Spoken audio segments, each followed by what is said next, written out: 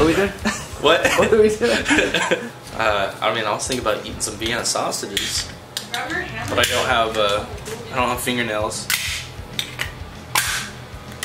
That is the sound of happiness right there. I had a roommate in Abilene in school that called them Vienna wieners, but he had a really like Texas accent, so it sounded like he said Fanny wieners. All right, let's go to the crick. My Wi-Fi model lost for words when it comes to what I think you deserve. You'll drink enough to kill yourself in time.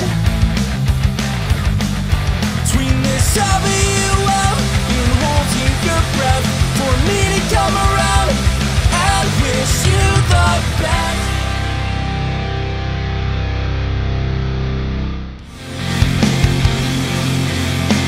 The album itself is called Work in Progress.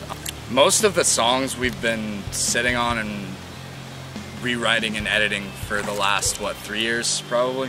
You know, we needed the right people as well involved with it. We waited for forever. We did. Or at least what felt like eternity to find the right people.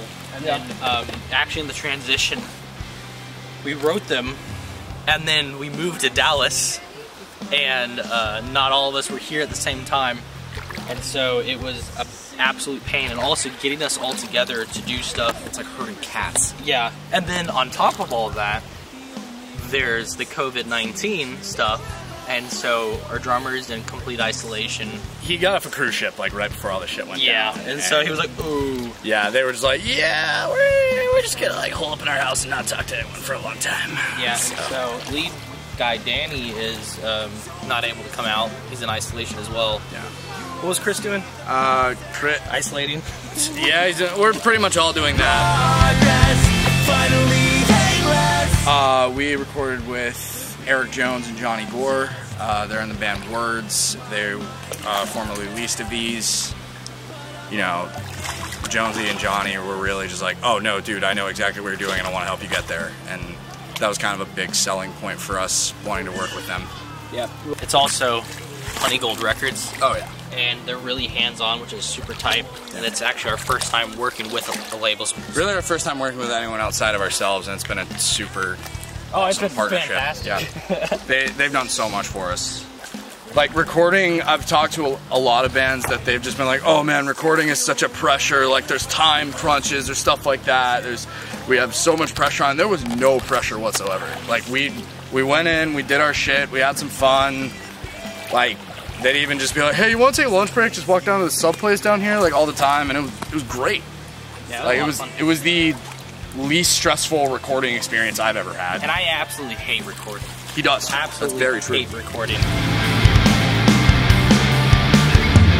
A lot of our plan has been around just get it out, get it out, get it out, get it out, and now I think in some regard we're sitting here like, okay, what next? Yeah, it's been awful. Because, yeah, it's just like waiting, and like in the process, especially in the quarantine, like so we live together, so we're constantly writing to begin with, and so basically we've written an EP, we've almost written an entire full-length album while we're waiting on this. I've written like 6 demos in the past week and a half. Yeah, and then we had new shit, other ones on top of that, and so we're just like, cool. I guess the goal is to just see what it does and play new places and start promoting it and start focusing on the next phase of punks, but I really don't. Did you really just... Nice! I can't throw balls, but I can skip rocks.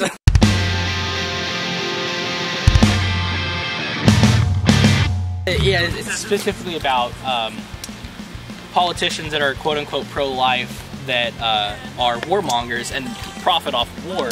You know, Dick Cheney and Halliburton and all those stuff. The big businesses that profit off of war, all the major firearms manufacturers that have contracts with the governments. And essentially, it's kind of a shot at those who choose to feed the machine with human life. Yeah, and they're like, but at the same time, they're like, oh, but you know, we can't give people, you know, we can't let them choose an abortion rights, or health care for everyone and stuff like that, where it's like, okay, you can kill people, but you want them to be born first, but also only American lives. Only American babies matter. Yeah, we're still like, carpet bombing, you know, other countries and collateral damage, but as long as American lives, or as long as American babies are still born, but once they're born, we're not going to help take care of them. Yeah, because God loves them more. Yeah. You can have everything correct and you could be, you know, pious in your life, but, you know, when judgment comes, God will be like, I never knew you. And so you can have that facade, you can have be like pro-life. It's like, so the first like lines, like warmonger, I never knew you. And it's because it's talking about like what it should be versus what it is. So it essentially came out of a lot of frustration and a lot of documentaries concerning the Iraq War and military contractors.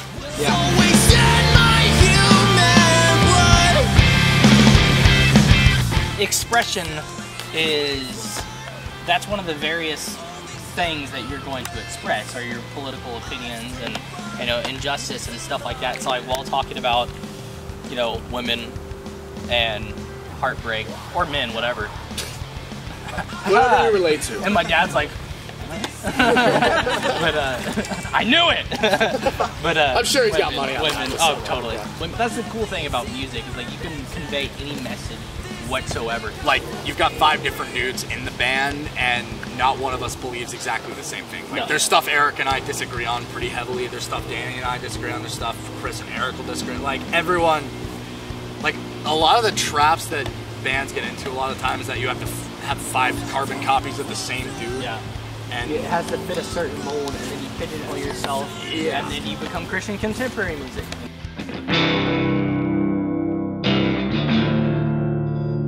I started writing, I was just thinking about like how people, they hide, especially like in current church culture, like they really hide everything, and then they don't feel comfortable even where they're supposed to feel the most comfortable to let that out, and it's fucking annoying. It's stupid. But yeah, and so I was just like, oh, this is kind of cool. And then I was like, wait, we could totally rip off We're So Far Away by May. yeah, he came into my room one day, just like, hey, I have an idea. What can you do with it? And I was like, what do you got?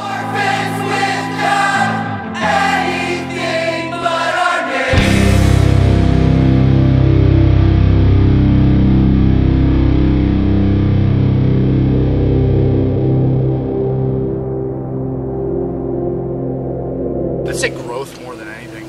I mean, some of these songs were written 3 years ago. And they've been heavily edited ever since, but even then, you think of what 3 years does. Like, if you were to look at yourself and ask, am I the same person as I was 3 years ago? I defy you to find someone who is exactly the same as they were 3 years ago, even if it's been negative change. There's so much beauty in listening to the entire story rather than just a part.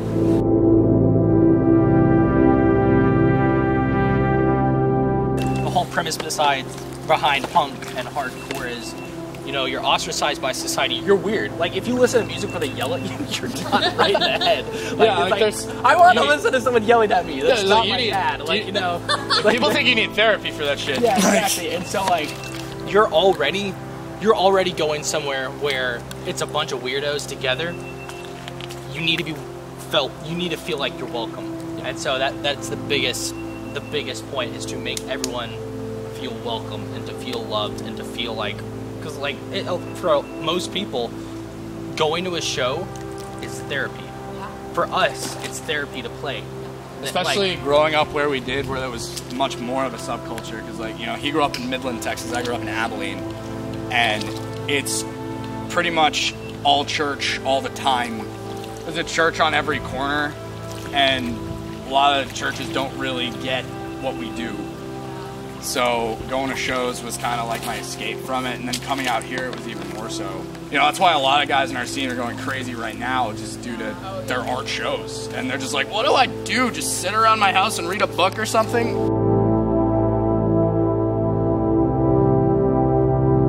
The entire premise is work in progress. Like, that's the title track is called Work in Progress, and so is the EP. And it's like, that's what we are as people. We're broken pieces, and you're putting yourself back together. and it's not easy for a lot of people. And then if you, on top of that, if you have, you know, a chemical imbalance in your brain that you can't help, it just makes everything 10 times more difficult. Or if your brain is battling itself with an anxiety disorder, and you're just like, even the smallest thing you overreact or it makes you panic, it's really hard to do the rest of life. Mental health needs to be treated like physical health. We also both grew up in pretty heavy church environments, and a big strife I've had with the church over the past several years has been they don't really address mental health, and when they do, it's pray it away, or if you have anxiety, it's your fault, and your faith isn't strong enough, and that's just bullshit, like, honestly. You can have science and Jesus. Exactly. In fact, like, everyone's like, we should not trust our own brains and just trust in God. And it's like, who gave us the brain? Who gave us the brain?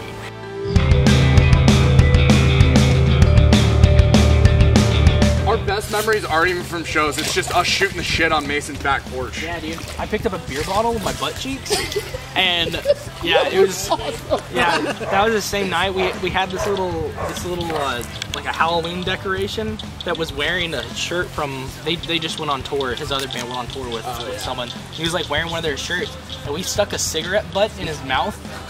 We put like beer bottle caps and put them in his eyes, I think.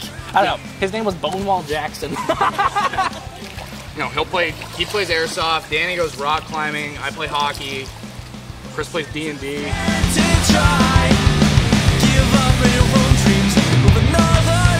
Yeah, we're shooting for May 30th.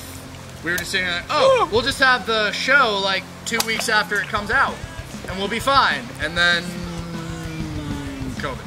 I was planning on getting my career, you know, everything lined up, and literally that's happened.